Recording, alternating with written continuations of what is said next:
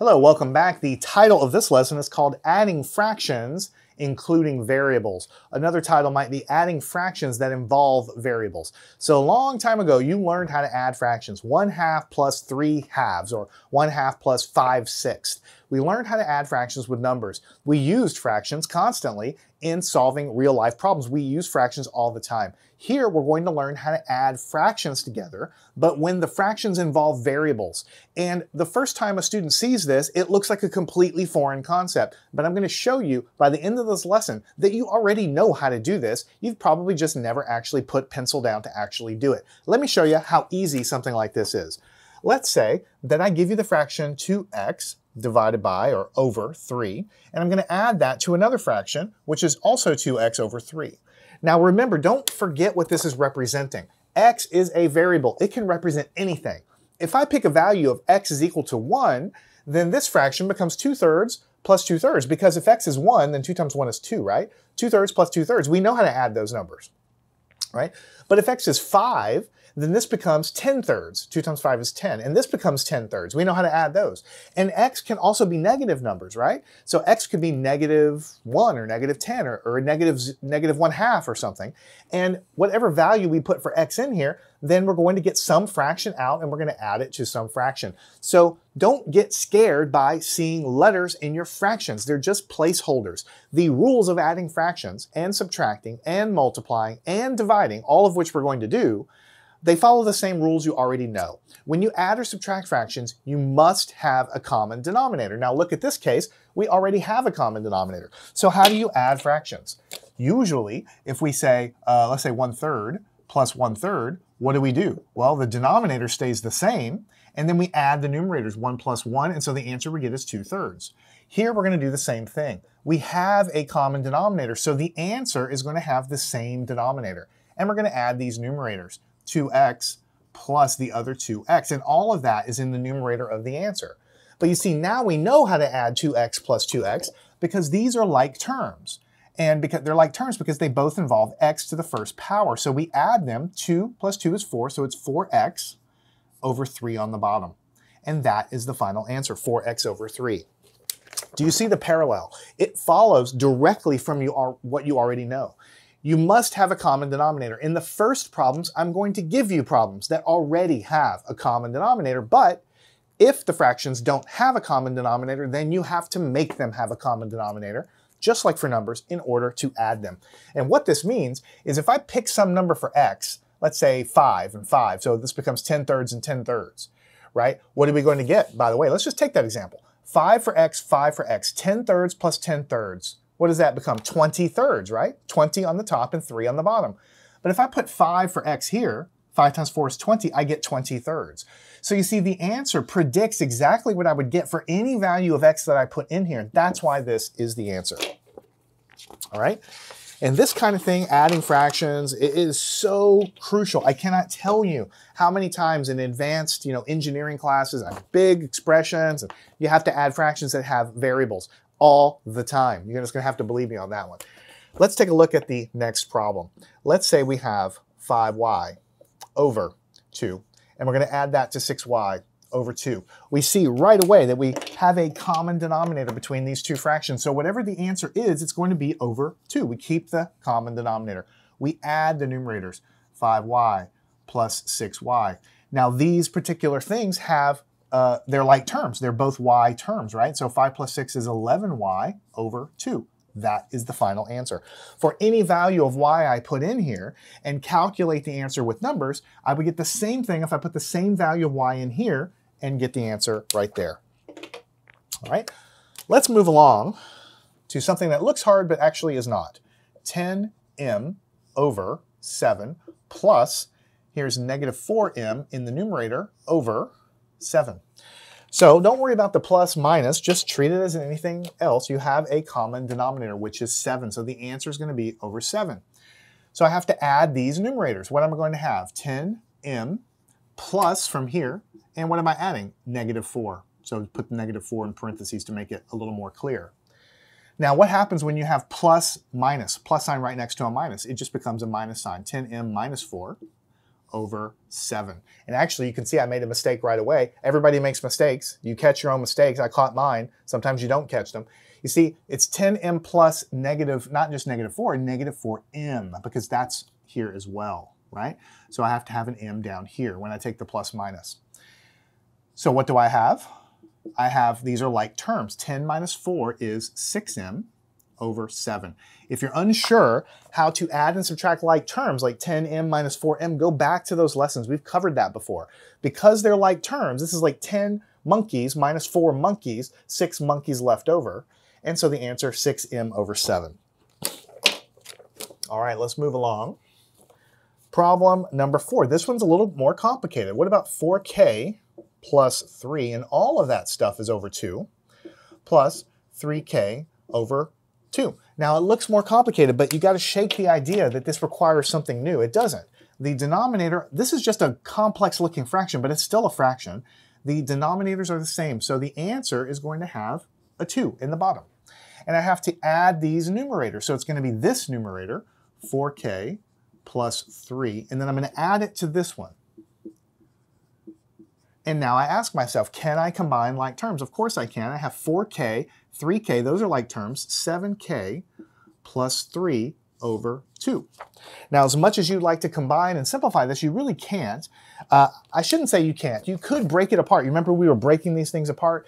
But if you break it apart, it'll be 7k over 2 plus 3 over 2. And that doesn't simplify any further. There's nothing else I could do there. Even if you did, I mean, you could break it apart. You could say, I guess I'll just do it. You could say 7k over 2 plus 3 over 2, because common denominator, add the numerators, this is the same as this.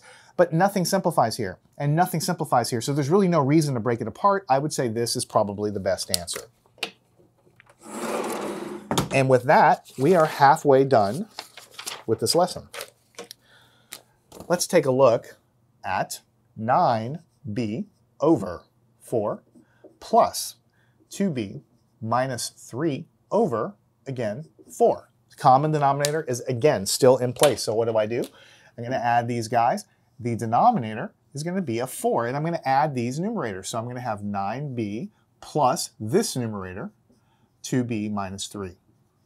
But I have like terms. The b terms are like terms. 9 plus 2 is 11, so 11b minus 3 over 4. So 11b minus 3 over 4. Again, if I wanted to, I could break these up. I could make it 11b over 4 minus 3 over 4, just like we broke that one up. But none of that stuff is going to cancel, so I'm just going to leave it like this. Now here is where we need to start paying attention. 3z over 5 plus z over 10. Now how do we add these? You see, we do not have a common denominator, so we can't add them. Well, we can't add them right away. We have to do something first. Just like regular fractions. How do you do it? Let's do a quick little review of what do you do. Let's change these things to be 1/5 plus 1/10. See, the denominators are the same, but I just make it much simpler here. So how do you do this? Well, we want to have a common denominator, and we can pick any denominator we want, right? So I can manipulate this fraction. I can multiply top and bottom by 2. You can do that to any fraction, including algebra fractions. And what do? You get 2/10 plus 1/10. Now we have a common denominator. You get 3/10. So you see, in this case, I only had to manipulate one of the fractions. I could get a common denominator easily. Sometimes you have to manipulate both fractions to get a common denominator. But here, you don't have to do that. It's a much easier situation. We could write 3z over 5, make your fraction bar a little longer, plus z over 10, because I know that 5 times 2 is 10. So I will choose to multiply top and bottom by 2, same as I did right there. And what will I get? What is 3z times 2? Well, we multiply the numbers as always. 6z, we've done that before, 10 on the bottom.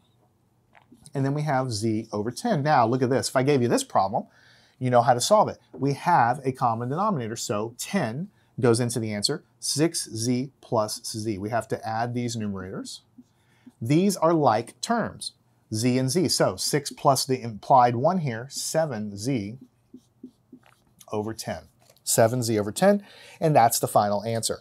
Now, most students, when they look at this, they have no idea how to do it. It isn't even covered in some classes because I don't know why exactly.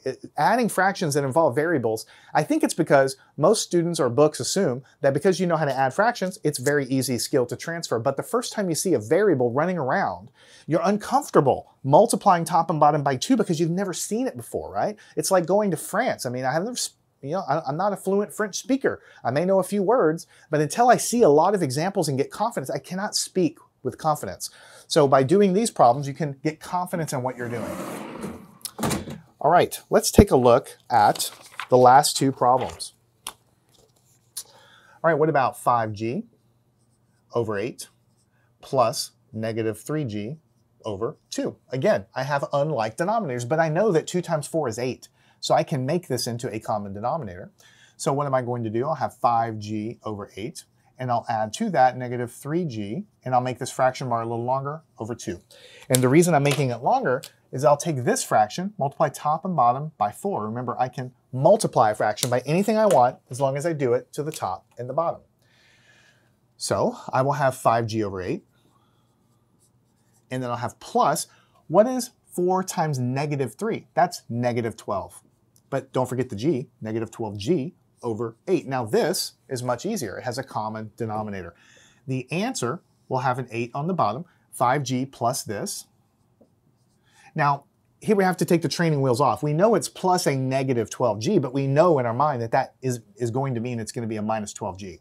Because by now you should know that plus a negative just means minus. So here this is minus 12g. Now these are like terms, right?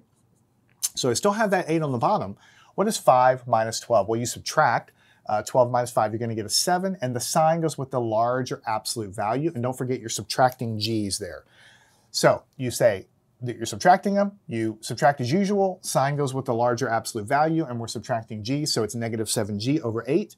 And that obviously is a lot simpler than the original fractions we had.